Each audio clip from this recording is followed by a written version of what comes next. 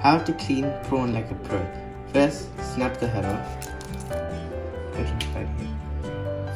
Wash this. Get this tool. Put the bottom part through. Fill it to the end of the prawn. And then slide your thumb, just like stuff it in and slide it.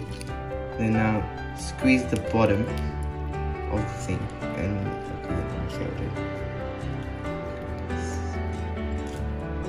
yeah, that's prawn. I'm going to do another one, okay? This is the prawn. You're becoming a pro, Tharun. Yes, and the back is just blue. Wait, another one. This is another one of how to do it. This one's good. See? This is all the dirty stuff. And then just wash this off. Then again slide this tool to the So where do you get this tool? eBay or something.